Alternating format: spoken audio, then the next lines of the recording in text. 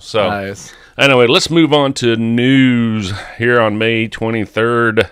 We have lots of news. Oh, this is a big one. Yeah, I thought this was very interesting. Again, you listen to Darren and Micah. We talk about music each week, Tuesday at 6 p.m. Tell your friends, wake the neighbors. We're the best show on the radio station. The Foo Fighters named a new drummer. It's been a year since their drummer Taylor Hawkins passed away. So the reason I'm bringing this up is because they selected a session musician by the name of Josh Freese. I've never heard of, but he has played for, in sessions, Guns N' Roses, A Perfect Circle, Puddle of Mud, Nine Inch Nails, Paramore, The Replacement, Weezer, Sting, and the Vandals, and a whole bunch of more bands. So some way, somehow, after a couple of decades of being a session musician, Josh Freese has been selected as the Foo Fighters' new drummer. And you imagine landing that gig? I mean, you'd go from playing inside the studio to playing in front of 100,000 people. That sounds like a good 2 years of life. Yeah, man. you know, and I think this is a trend. The ZZ Top picked their bass player died 2 years ago, and they selected their guitar tech to be their like 30-year-long guitar tech. That's a little different. That was that is I know, that's but different. That I can understand because drummer. they've had a relationship with them. This is a session drummer that probably has only been around them so many times. But regardless of that, I love the idea of these bands picking quote unquote a no name. No mean doesn't they don't have a talent. They're just not known to the public, Not because famous. usually the move is to go get some famous person who was in a previous band that broke up or something like that, doesn't have a job. But I think that's awesome. What a dream come true for this guy Josh Freese to be a session musician. There's nobody better than session drummers. That's what I've heard my whole life. That session musicians are the best. Unbelievable. They're the best. So they're the most technical, probably. They are the most technical. They are. Yeah. They know how to do it and what to do. And I imagine they honestly got along. So there's a million people that probably could play the Foo Fighters. No offense given here. It's not the most technical, style of drumming. But you know what? Around. With those guys being, they have to have got along. The Foo Fighters being those guys, has to be a hang situation. all those guys being in their mid to late 50s. Yeah. I bet they pick somebody intentionally that is going to be happy and not cause problems. Yeah. And why wouldn't you? Why not go have dinners with the gang and just be simple, be chill. They picked a no problem person, I'm sure. It makes total sense to me. Good for them and good for you, Josh. So we're in the That's News to Me section here on the Darren Micah Show, 94.3 FM. I'm working on my FM radio voice. How do you feel it's going? 94.3 FM, Wimberley. As long as you're not working on your Telemundo I'm always voice. congested, so I don't have the best radio voice. So, okay, I mentioned earlier I'm a professional marketer. I thought this next news item is wonderful for the intersection of music and marketing, which I have been interested in my whole life, even as a kid before I became a professional. But Lewis Capaldi, who's Micah calls him the Scottish Adele, and I guess a lot of people do. Yeah. He's a younger, he's 25, 26-year-old singer from Scotland. Yeah, he's a kid. So he has had an agreement with Peloton. Oh, my gosh. And he was in the Peloton studios in England this last week. But they are playing Lewis Capaldi music during their Peloton sessions. Remember when I told you he's the type of music that, like, I want to cry but jog at the same time too? Yeah, well, the press release says that they're bringing his signature humor and energy, helping those to participate to sweat to full playlist of his favorite pop hits that he curates with. But I think this is a wonderful idea because I know that Peloton's market share and sales have gone down over the last couple of years. Since COVID. They've reached saturation.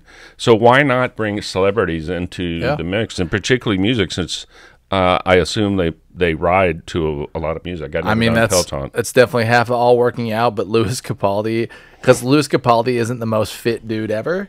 No, he's not. So he's perfect, actually, I think. Yeah, maybe it's part of him, like, getting and like, trying to take care of his health while he's doing his music and stuff else. I think I find this awesome and funny if you know Lewis Capaldi. If you don't know Lewis Capaldi, it's not as funny, but the dude, like, walks around in his underwear being, pretty overweight inside his music videos and like embraces it. And he's like, dude, I'm just living my life out here. Calm down. So, like, I can see him in his underwear doing the doing the Peloton. Yes, well, if anyone would, it'd be him. Sweating and crying, which is awesome. Lewis, you're awesome. So if you don't know Lewis, I find him to be one of the more authentic and accessible celebrities. Oh, as I feel so like accessible. when you see him interviewed, and if you met him in real life, there wouldn't be much of a difference. I think he would be the exact same person. Yeah, me too. So anyway, congrats to Lewis on Peloton. I'm curious to see how it goes. It doesn't. There's like no front in Lewis. Lewis is Lewis. Yeah, which is hard to come by, especially in a celebrity. It's like Taylor Swift. She's so authentic. Oh, good I was Lord. just curious to see Darren's I want to do an entire session just on Taylor Swift. Speaking of Taylor Swift, somebody similar growing up right behind her, Olivia Rodrigo, who I believe is 19 or 20 now. She's a former Disney star. She is close and promising daily on Instagram that to her fans that her second album is getting very close. She had her debut album in 2021. It was called Sour. And she wants to promise the world that her second album is coming close. Micah, I bring this up because I want you to know I've officially followed this under I don't care folder. It's too bad for you. Olivia's great, man. I think she's doing a wonderful job as really the up-and-coming Ariana Grande or next huge pop star. She's it. So I thought she's done a wonderful job. I like a lot of her music. I do care about her next album. I'll be curious to listen to it. And we'll watch it on our Damn Show for sure. On our yes, YouTube I channel. will. Yeah, Micah's referencing a YouTube channel that we have on YouTube. Go to the Damn Show, DAM for Darren and Micah. I hope you check us out there. Okay, on to a news item I do care about. And by the way, I hope Olivia rallies. She crushes it. She's going to crush it. Comes back. Gail, speaking of which, Gail has her third album out at age 19. I've listened to it. It's amazing. Everyone is behind Olivia. Her album's going to crush. Bruno Mars. I was shocked to read this headline. Bruno Mars is set to release his first new solo album in 7 years. It's not that he's got a solo album out. I just didn't realize 7 years have gone by since his album because he's been busy with his duo, Silk Sonic. But he's close to completing the new record, and he's going to talks with Live Nation, which is a music concert promoting company. But anyway, to map out the details to where the album and a tour will come out in 2025. But Bruno Mars, 7 years since the new album, solo album. How do you feel about Bruno Mars? I think he's amazing. Me too. I think Bruno Mars. He is one of these folks that is so polished in the way he looks, the way he sings, the way he plays multiple. So talented that it actually kind of works against him a little bit because I don't see any outward signs of struggle from Bruno, and I think people take him for granted by how talented he is. I mean, I think Bruno is the modern day Prince. He's amazing. He's awesome. Just the way they both were so authentic, the way they both were so present to their instruments and their life and their music. He's always so happy too, and he's like genuinely happy. Reminds me a little bit of Stevie Wonder. Like he's got that same just exuberance of life, and he just exudes like what fun and joy and happiness. I'm really excited about his next release. I think he's unbelievably talented, and I think you're right. I don't know if people don't take him for granted, but I think a lot of times we compare like Bruno to another pop star, and it's like Bruno is really down the rabbit hole of work ethic around many, many things in music. It's like when you go back to Prince and then people see Prince play a solo and you're like, whoa, the amount of work that it takes to play a solo like Prince plays and then go play bass and then go play drums and then go sing and then go do a performance is unbelievable. This means this person doesn't sit around and party. This person works on their craft every day for 10 to 12 or 14 hours. And then every once in a while they go out with their friends and stuff and they go on tour. This is a person that just loves... He works equally on his image and what he says. He speaks in very short sound bites. He's very polished. He works with Mark Ronson, the producer, who also works with Lady Gaga and a whole bunch of other... Mark is awesome. And a bunch... I wish Bruno was a little more like Lewis in the sense that when he's interviewed, he keeps it simple. He keeps it simple. Yeah, he's got some really cute, clever answer for everything. Which means he's worked on that image too, and that image works. But I like it. It keeps me. It keeps the. He's a true entertainer. In addition to top of I the usually thread. put people in entertainer or musician category. He's both. And that's so hard. Yeah. It takes a lot of work to be an entertainer too, and I want that to be marked. I think oftentimes it's harder. I think so as well. Or it takes more energy. It takes more energy. There we go. It takes more energy, and then the time. So, anyways, good for you, Bruno. I am pumped for your new album. I'll be very excited to listen to it. Silk Sonic. If y'all haven't listened to Bruno's side project, Silk Sonic, with Anderson .Paak, is awesome. It's really, really great. So I'll be excited for his new album. Yep. Okay. There's a lot of cool news items. At least I find them interesting. Hope you do too. Here on the Darren and Micah Show on 94.3. Found a way to slide it in, did you? Yes. Darren? Found a way to slide it in. We're required to mention the station every day, every week, a certain amount of times, which I find funny. Like people accidentally dial into the station and don't know what you're listening to. I don't think Darren does this consciously either. He just subconsciously always finds info about. When I'm driving around the car and somebody calls me and I'm like, "This is Darren and 94.3 FM Wimberley Valley Radio." I'm actually commenting on the next item that you're about to talk about. Yeah, no. Well, I love it. I love it. Lead in. So this is you, the person. as a performer, yep. I'm very curious how you feel about this. But Miley Cyrus, that's what I was commenting on. has ruled out doing any more arena tours because she finds them isolating, meaning that when she plays to a huge crowd, she doesn't feel the connections to her fans at large-scale concerts compared to the smaller, more intimate venues. And so moving forward, her live performances are going to be a series of mini tours, M-I-N-I, mini tours, with smaller places and regional type places. Mike, as a performer yourself and just a music fan, how do you feel about this idea? I regret to inform the public that I've not yet played in front of 84,000 people, so I kind of can't relate. However, I've heard a lot of artists talk about this. Yeah. That they don't feel connected at the bigger auditoriums and the stages. Right. And they kind of run from show to show. It's really intense and it takes a lot of time. But I've heard there are other people that do, like Stevie Wonder talks about how connected he feels. Who was the other one that really, really does it? Oh yeah, Queen. There's some old talks with him where, he really got the whole crowd going at his shows and things like that. So I think this is an artist-to-artist person. I think a lot of artists struggle with this. I think I'm pumped about it because I would not go see Miley at Circuit of the Americas, but I'd see her at a 5,000-person stadium. Right. That'd be awesome. In fact, I'd pay double the ticket cost. I've said this for a long time. I would pay an exorbitant amount of money. I'd pay $750 to see John Mayer at ACL Live. What? But I wouldn't spend $350 to see him at the Circuit of the Americas. Yeah. I understand. I would spend so that he could come play a smaller circuit. I'll pay double the money because I want to connect. I want to feel that thing because I don't connect at big ones as well. When I go to Circuit of the Americas and things, I don't. However, we talked about last week, man. If she played at the 5,000 person amphitheater in Austin outdoors, that'd be awesome. Right. That'd be awesome. But I don't think it's big enough for her. I think she's going to go. Tickets will be 12,000 apiece. Well, I don't have it on our run sheet here to talk about, but I do have.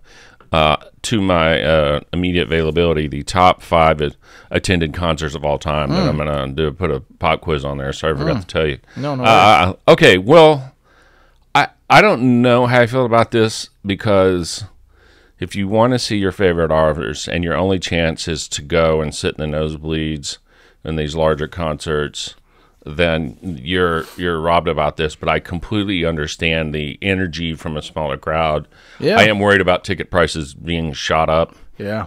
On that, I'll pay it, Miley. Well, maybe. Yeah, not. I would like to. I've never seen her in person. I would like to see her, but I know it's going to be. What's the top amount that you would spend on a ticket? I don't know, man. It depends on where the seat is. You have great seats. Being physically close is really important to me if I pay top dollar. 100%. I'm talking about what's the most you would spend on an awesome, let's say even a VIP ticket. So you get your own elevator, you get access, and you get to be right next to the stage or even backstage above it. What's the most that you would spend? And let's pick MCR. So My Chemical Romance. Well, I did pay a lot of money for My Chemical Romance. I know what you're that one. But what's the most? Yeah, because Ticketmaster's the devil. Miley Cyrus, not Miley. Just what's the most you would spend on the number one thing you would ever want to watch? I think you reincarnated Van Halen, maybe, but that's what I mean. I would go. The bottom end for VIP would probably be $350 a ticket. If it was somebody really truly. $350 is like nosebleeds these days. You can't even. Get into a concert. I don't know if that's true, but I would say $500 is 500's probably the top. at the I top, know you yeah. spent double, almost triple that to go to My Chemical I Romance. did. Well, they didn't So play. you're already they a didn't, liar. They didn't. Yeah, but you're asking moving forward. I now regret because they added dates, and I went and saw them in San Antonio for a fraction of the cost of that. So I don't know the answer. I try not to go see these big shows because I want to spend my money on other things. Yeah, I think $1,250 to $1,500 is my max. God, to I go just see, can't like, imagine, dude. And you to take see, your wife, like, and it's $3,000 to see, like, I mean, David. You could go to a great vacation for that. I Yeah, mean, but that is a great. Like, I would go to Dallas for a night and Right. watch David Gilmour. yeah. Like, if I could see David Gilmour, you talk about those VIP, guys are and then they one give foot in you the like grave. That's different. they give you like. Well, that's what I mean. I'm saying the most expensive. Most of the times, I don't like to spend more than $500 combined. Would be my like. That's good. I might spend $350 a piece for a ticket on once a year. Once a year, I'll spend $350 a piece for a ticket. But man, if you're going to concerts these days, like 200's like nosebleeds. I know it's crazy. It's awful. It truly is awful. And luckily for me, it's not by design. It's just by how life has unfolded. A lot of the artists who I enjoy going and seeing in person are 100%. Low artists in terms of fame. I mean, I just went to watch Tedeschi Trucks. Yeah, downtown. It was but only, they're not going to be super expensive. It was only $100 a ticket. Right. We were 10th row. We were 10th row, right in front of it. And I I'll pay that every day of the week because I want to support them in that cause. In June, late June, I'm seeing an artist from Australia who only comes here once a year. I'm seeing her Friday night in Austin. $30. No, it's Friday night. How much is she charging you? Oh, $20. $20, yeah. Yeah, and then the next night she plays in Dallas, Which is like, I think artists should get paid more. I'm so down with it. It's Ticketmaster and those prices that are charging a ton. They don't even the place she's playing at. They don't even use Ticketmaster. Yeah, that's why they can charge $20. That's right. So, and then the very next day she's playing in Dallas at a bar I used to go to 30 years ago when I lived there, and I am driving up there, getting a hotel right down the street, and seeing her second night like a groupie. And awesome. but I'm spending money on the gas and the hotel and all these things. But when you have somebody she has a brand new album, when you have somebody you really care about, and she lives 18,000 miles away in Australia, you got to do what you got to do to go see. I'm all about spending money on watching shows. Some of our favorite moments are travel and concerts. Those are the things that make me happiest. Yeah, but I'm in my 50s, man, and I'm going to go see a 30-year-old singer. It's awesome. In Deep Ellum of Dallas. I love it. I'm going to be the oldest dude there. I love it. I hope everybody takes a note from you and keeps doing it because it's a way to live life. Dan, we've only got 3 minutes left. Okay, We've cool. got 3 minutes So this is May 23rd. Born on this day. There is no birthdays to celebrate for the station, which is unusual, but we have some upcoming birthdays. Rosemary Clooney was born in 1928. Micah, do you know who Rosemary Clooney is? George Clooney's wife? No, he's known for dating people much younger than he is. She is related to George Clooney. It's not his wife. It is his aunt. Okay. So she was a famous singer. From way back in the day, Rosemary Clooney, big in the 50s, in the 60s, and, sang in that style back then. Yeah, so Rosemary, she long since passed, but George Clooney's aunt was there, and he grew up with Frank Sinatra coming over at his house as a kid and all this, and thought Dean Martin, all this. A little more newer, born on this day, May 23rd, back in 1974, Jewel, the Canadian singer Jewel, which I have no idea what happened to her. Same. She fell off the face of the planet. She was good. She's great. Yeah. When was the last time you heard new music from her is what I'm saying. She married a famous cowboy, like the Michael Jordan of rodeo. Really? Speaking of rodeos, God, he's from Fort Worth. I can't think of his name. He's retired now. But anyway, and then in this day, 23 years ago, if you want to feel old, Eminem released his third album, which was the Marshall Mathers LP, which is probably his most financially successful album, I would say. Well, the real Slim Shady, please stand up. Yeah, that's the one. Back in 2000, 23 years ago, which is weird for me that is his third I agree. album. I think of him more of a 2000 artist, but that means that he came out in the mid to late 90s. Sounds right. which is, Eminem is now 50. So that was on this day in 2023. Mike, how much time do we have left? We have 1 minute and 12 seconds. Awesome. What would you like to talk about in 1 minute and 12 seconds? I don't know. You had a quiz? Can I do it did in have minute? a quiz, 60 but seconds. I think it's going to be too long. So fast. it is, just off the top of your head, name the top 5 music festivals by attendance. Can you name any of the 5? Coachella? Coachella is not there. ACL? ACL is not there. Oh, I got nothing. Keep Okay, number 5 is Isle of Wight Festival, 1970. 700,000 people were there, and they had the this is in Who, history. Joni Mitchell. I thought you were saying today. Sorry. No. Keep Miles going. Davis. Okay. Top 5 ever. So Isle of Wight. I don't even know where that is. 770 people? 700,000. Can you name any other now that you know that ever in the history of ever? No, Top 5 probably festival. not. I mean, Woodstock, but that wouldn't have that much. Live 8, which was in Live Philadelphia. 8. I was going to say Live 8 because Pink Floyd played there. Live Aid number 8. Yep. Live 8. Yep. I saw the original Live Aid in 1985. But anyway, they had 1 million people show up. Wow. Check this out. Number 3, the Rolling Stones in Copacabana Beach, 1.5 million. Rio de Janeiro. Wow. In 2006, 1.5 million. I can't even fathom that. Keep going. We got 30 seconds. Here's all right. Monsters of Rock in Moscow, 1991, 1.6 million. And number 1, a dude I never heard of, Jean-Michel Jarre. He's French. Jean-Michel Jarre, Moscow, 1997. Check this out. 3.5 million people went and saw him. He's a French master of ethereal synth pop. That's awesome. Everybody, thank you very much for joining us on this day. Ending. 94.3 KWVH, Wimberley Valley Radio. This is the Darren and Micah Show. Darren dropping the knowledge on those big events, those live concerts. We'll catch you on the next one. Till then, later.